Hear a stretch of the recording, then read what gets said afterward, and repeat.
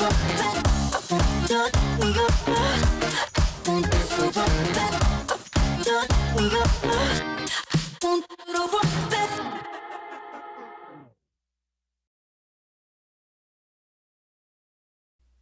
I will explain the procedure by viewing the video of surgery performed. This is a 63-year-old female patient. These are photos of the frontal view and upper jaw prior to the surgery. Tooth was extracted from this mandibular area. An implant will be placed. If you see here, number 5 was just placed. An implant was placed immediately after tooth extraction for number 6. Number 5 has no offset, while number 6 has 10.5. Tooth is extracted and guide is inserted to check the offset. I check number 45 and number 46 offsets. This is the process of extracting the tooth and inserting the guide. This tooth in the bridge needs to be extracted.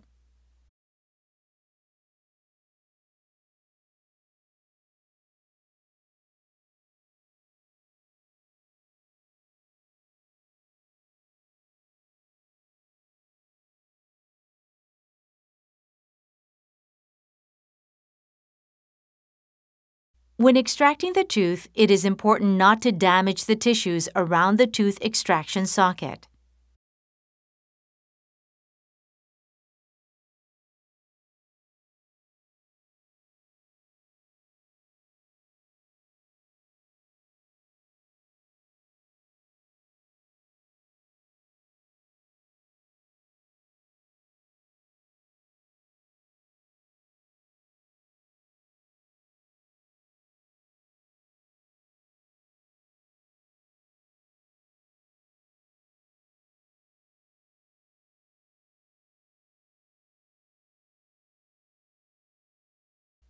Therefore, extracting the tooth without damaging the tissues around the tooth extraction socket as much as possible by using elevator is one of the factors that would ensure that immediate placement after extraction will be successful. It is advisable to ensure that bone does not flex and to retain the gum as much as possible.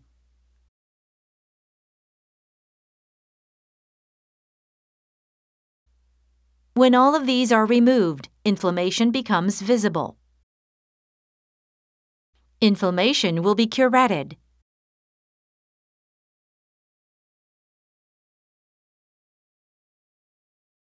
If you examine the curette closely, it is shaped like a saw-toothed wheel.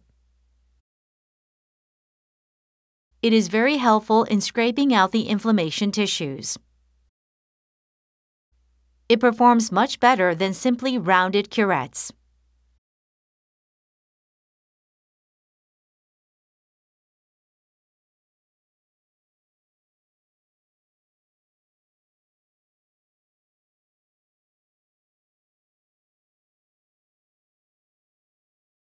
Wash off with saline and check once again. Check whether it is clean,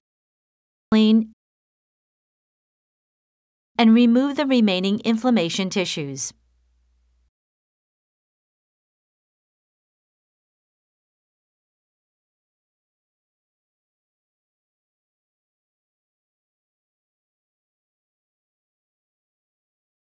Check whether there are remaining inflammation tissues, and perhaps the process of this curetting could take the longest time in the immediate placement after extraction case.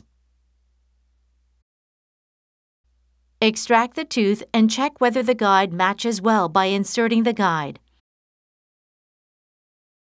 Then, open the doxycycline capsule of the tooth extraction socket.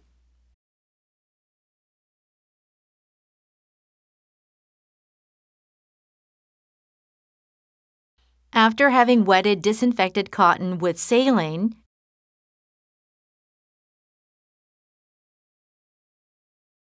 wet it again with doxycycline, and insert it into the tooth extraction socket.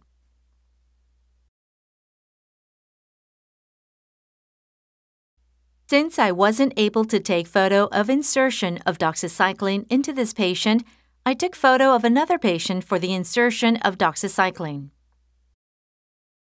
Now, wait until the time for surgery.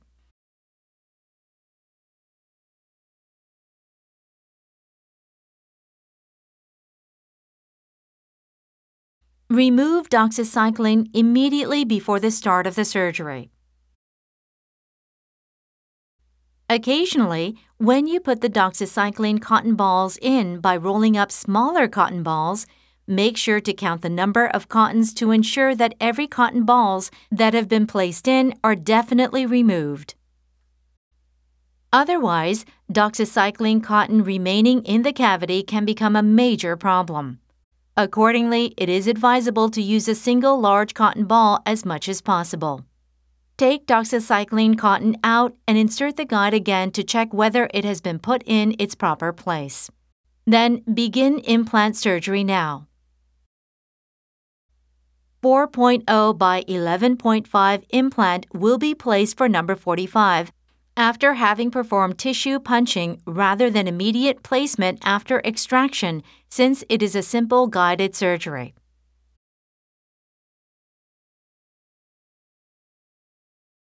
I am punching the tissue now.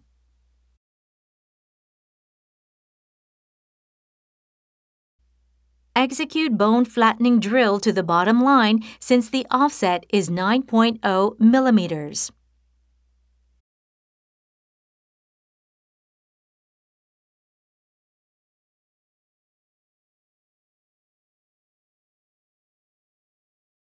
In the case of simple guide implant surgery like this, you can use 2.0 by 5 drill that makes contact with sleeve without having to use the drill tube. Even if you use this, it is possible to place implants accurately if you keep the direction correct. It is 2.0 by 5 drill for which the drill can come in contact with the sleeve. This is 2.7 by 5 drill.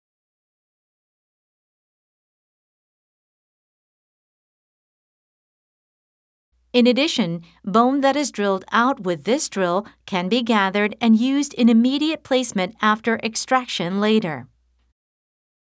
This is 2.7 by 8.5 drill.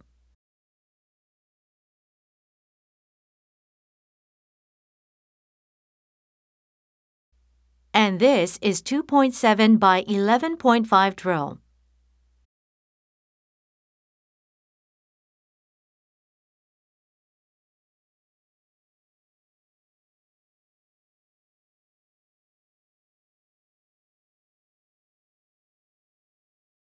Irrigate the drilled socket sufficiently to wash out the bone chips in the drill socket. Irrigation has dual functions of washing out the bone chips and cooling the area inside the socket to prevent bone heating. Execute profile drill at the speed of 100 RPM. More bone will be drilled out if profile drill is performed. Gather this and use it at the time of bone transplant. Use 3.0 by 8.5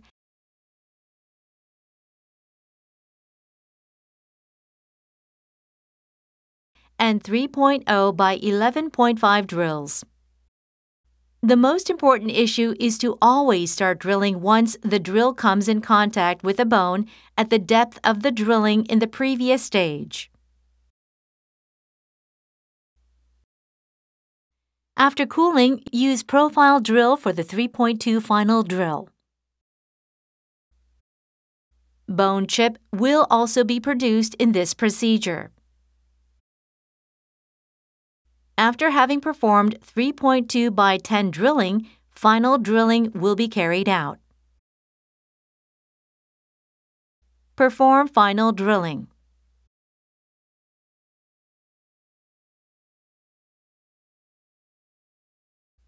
.0 by 11.5 implant will now be placed.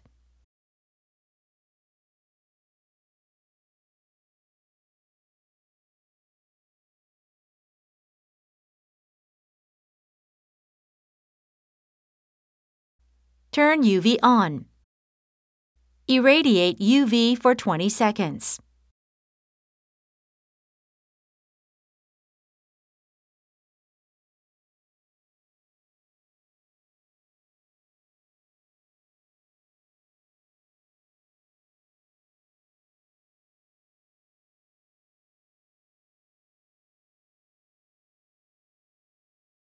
UV irradiation is completed. Once it is completed, take the implant out and place it.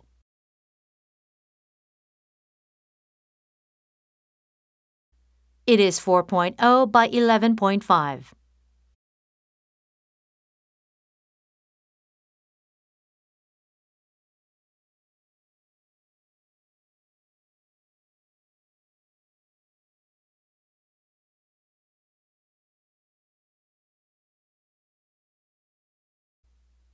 Put the UV-treated implant in at the speed of 25 RPM.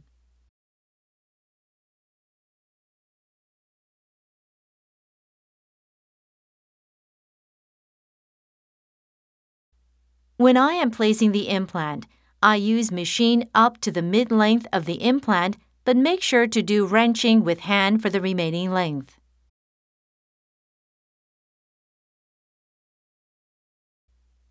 This enables me to accurately assess whether I have reached the bottom of the drill hole I made. Since the offset is 9, I will place it up to the black line at the bottom.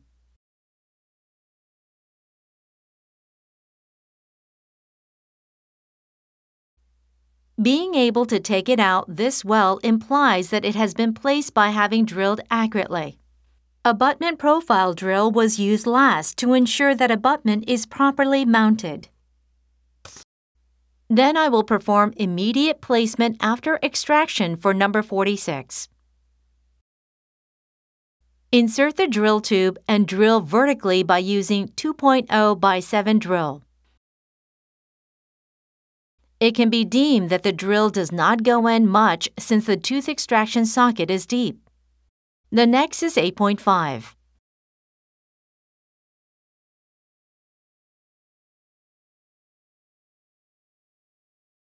Press lightly and, if it does not go in, drill up to 8.5 before drilling with 2.0 by 11.5 drill.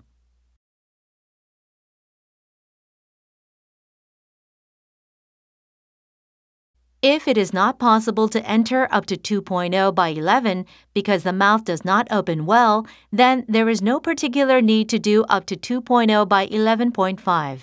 You simply have to adjust the length properly with 2.7 drill. I am using the drill. It is 2.7 by 8.5.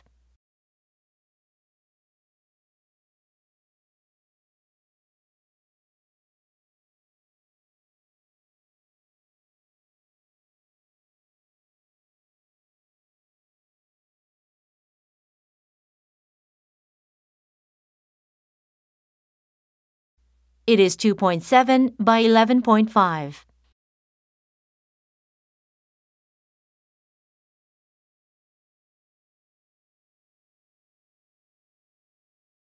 Then I use 2.7 by 13 drill.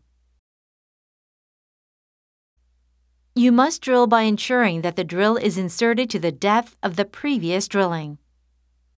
Then 3.0 drill needs to be used next. However, there is no need to use profile drill since it is tooth extraction socket. Therefore, I used 3.0 by 10 drill. Then I used 11.5 drill,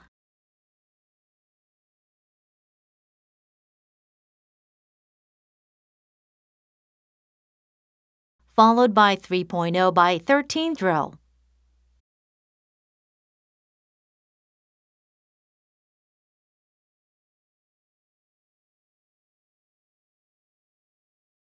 Now, use the 3.2 profile drill by putting even the offset.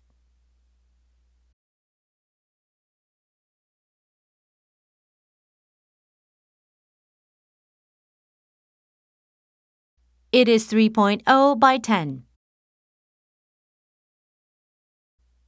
It is 3.0 by 13 drill.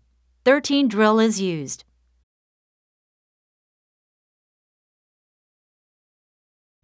Now it is 4.3 profile drill. It is the final drill.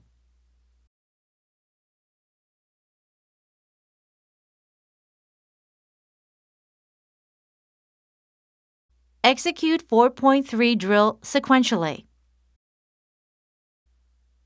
You must remember that before you start drilling in each step, you must make sure that the drill is inserted all the way in to the depth of the previous hole before starting the engine. This will ensure highly accurate drilling. I completed up to the final drill. Then the guide will be taken out and bone will be transplanted. Mix the bone before and the autologous bone collected during drilling.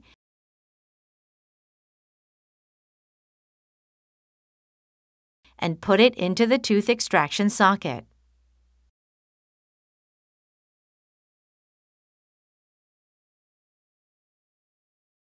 Put sufficient bone into the tooth extraction socket.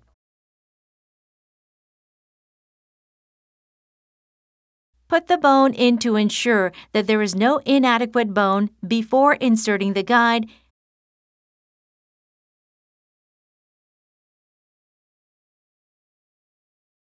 and perform final drilling again to make hole for the insertion of the implant. Perform drilling with 4.3 by 11.5 final drill to ensure easy insertion by drilling the previously drilled location accurately.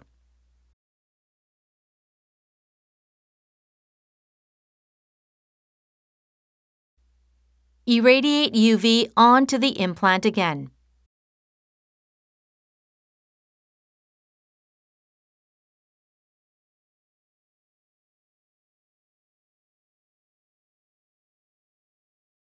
UV irradiation is completed.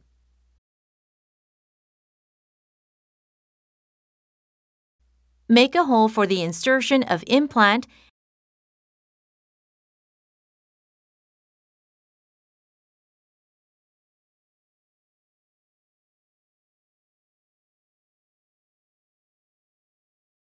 and 5.0 by 11.5 implant needs to be inserted vertically in reference to the guide.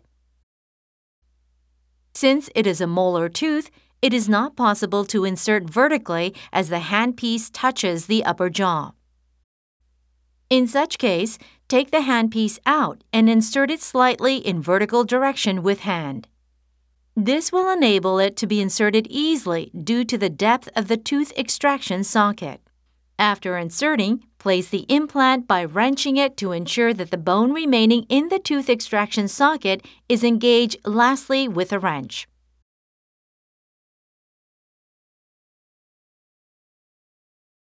Since the wrench is caught by the guide because it is too short, implant is being placed by inserting a stent. Since there is an offset, implant needs to be placed to the top portion of the offset.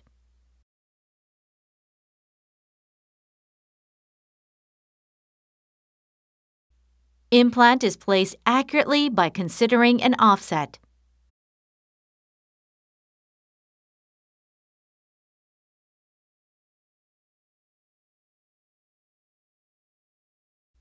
After placing, take the sleeve out. Being able to take it out this well implies that it had been placed accurately in proper direction. If the direction is deviated, there is a tendency of having difficulty in taking the connector out. However, there is no major difference.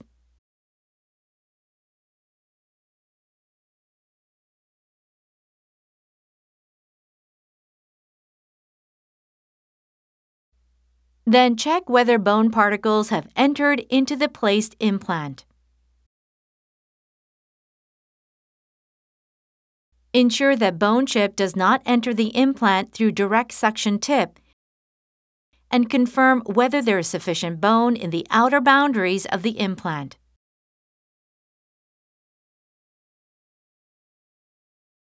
Therefore, it was decided to mount bone-forming screw since the cavity is large.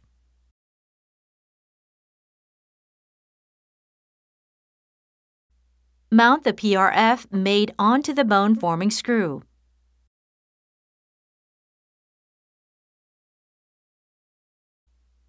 Then the bone-forming screw and PRF over there will cover the soft tissue.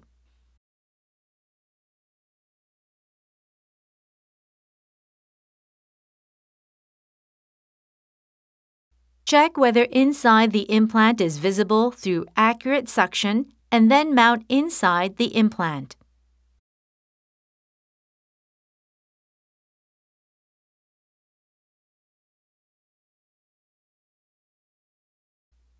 Since the drill is too long, I change with a shorter one.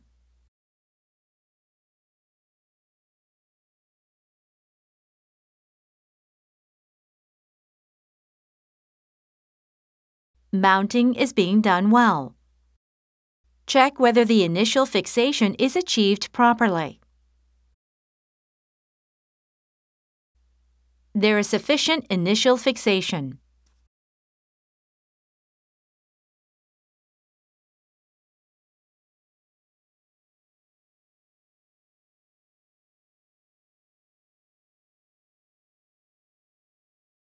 Then, mount healing abutment onto number 45 to ensure PRF is inserted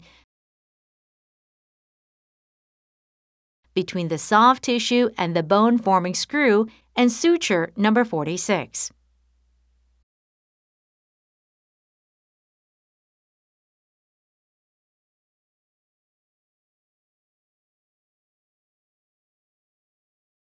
I'm going to suture after tucking in the PRF under the gum.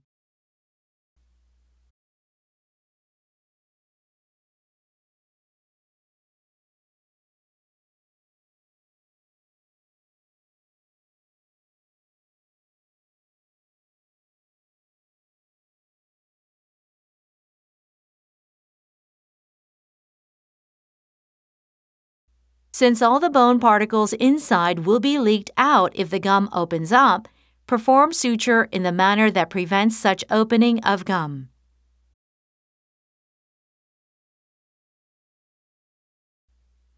It is a triangle suture by stitching on the opposite side on one side.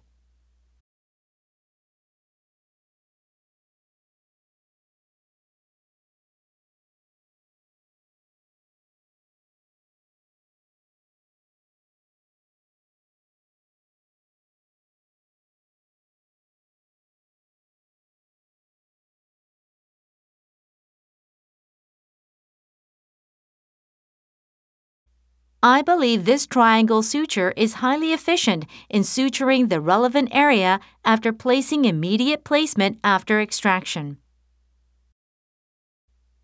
It is a highly effective and more useful suture method in gathering the gum than individual suture.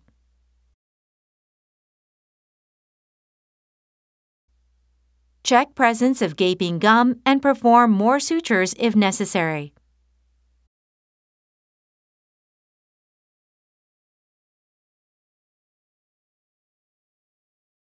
Since it is suture that contains simply the tooth extraction socket rather than by performing additional incision, there is no problem that can be anticipated as you only need to perform suture in as-is condition.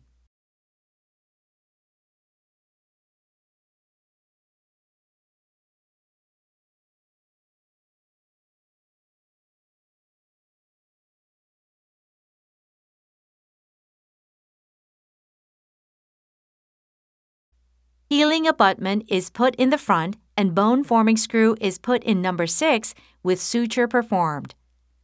It is number 5 prior to the procedure and number 5 after the procedure. It is number 6 prior to the procedure and number 6 after the procedure. This is a photo after the procedure with completed bone implant in the tooth extraction socket side. Thank you.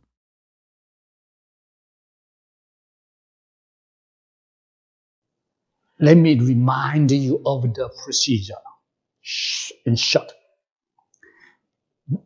In the procedure, the first drill is a tissue punch.